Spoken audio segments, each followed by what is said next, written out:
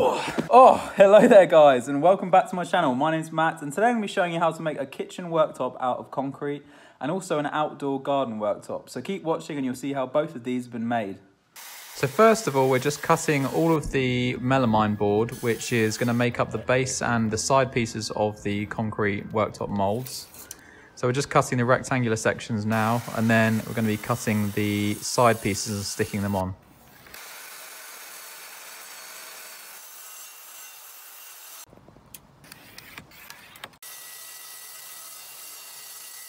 And for the kitchen worktop, we're making a side piece at the front, which is very slightly longer than the other side pieces so that we can make it look a bit thicker at the front. We're going to have a lip that drops down below the worktop. You'll see this a little bit later on.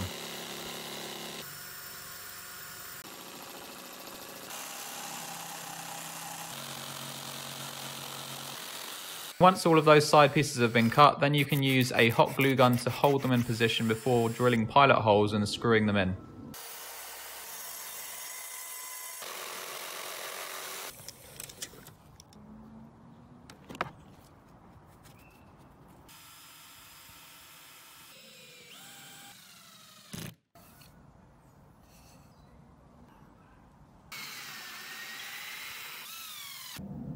Once all of the side pieces have been stuck on, you can then use some masking tape to mark out a 5mm border to stop the silicone from going too far away from the edges. And it gives you a nice clean line. You can see here the silicone is spreading out nicely with my finger. And you can just pull that masking tape right away and it gives it a really nice clean finish. I'm then just marking out and cutting some 6mm steel mesh here, which is called A142 mesh, and you can find this particular product and any other product used in this video in the links in the description as usual. I'm now mixing together 2% pigment for the outdoor worktop and 4% pigment for the kitchen worktop, and you can see the calculation for how to do this in the description below. Then add some plasticizer according to the instructions on the back of the bottle and a thin layer of cooking oil to use as mould release. Then mix all of the ingredients into a cement mixer dry and then add water until you get a fairly sloppy mix, and that will help to reduce the amount of air bubbles on the surface once it's done. You'll see the consistency of it in a second.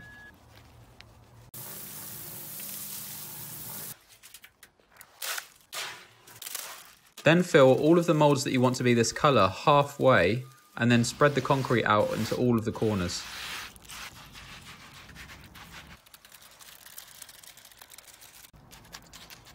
Massage the concrete into the surface well by hand and then add the steel reinforcement.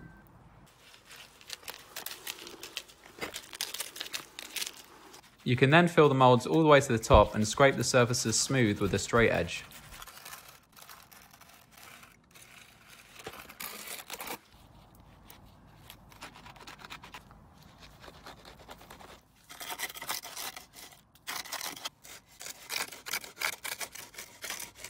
It's then really important to vibrate the concrete as much as possible to get rid of the air bubbles. This will make sure the concrete is super strong and super smooth.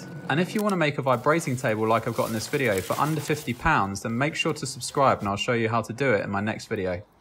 This is now the second mix with 4% pigment for the kitchen worktop, and we've also got a piece of shuttering to make a lip at the front edge, so you'll see me filling this in a second. Then all you need to do is grind back all the surfaces level with the side pieces, and that will give you the exact thickness that you need for the worktops. I'm doing it with a machine polisher here and a 50 grit sanding pad, but you can also do this by hand. Then it's time to demold, and if you start with the piece of shuttering, then you can grind any areas that are not flat before you turn the worktops over. And you can see here the lip that we've created.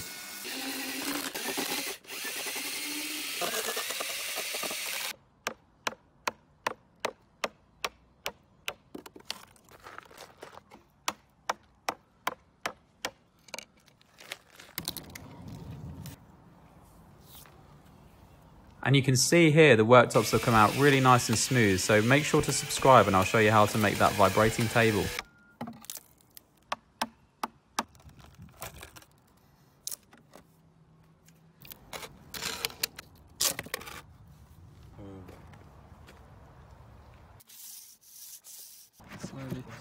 Slowly.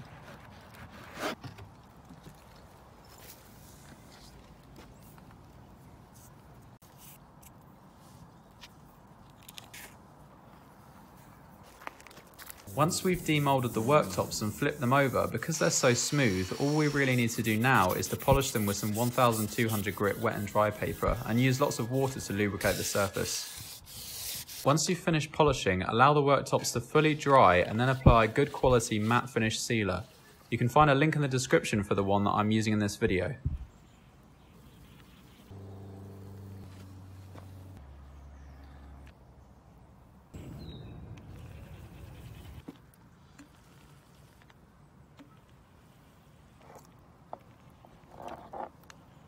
I'm really pleased with how both these worktops turned out, and if you found this video helpful at all, then please do consider liking and subscribing to this channel because it will help more people see this video, and I've got plenty more concrete content coming for you in the future.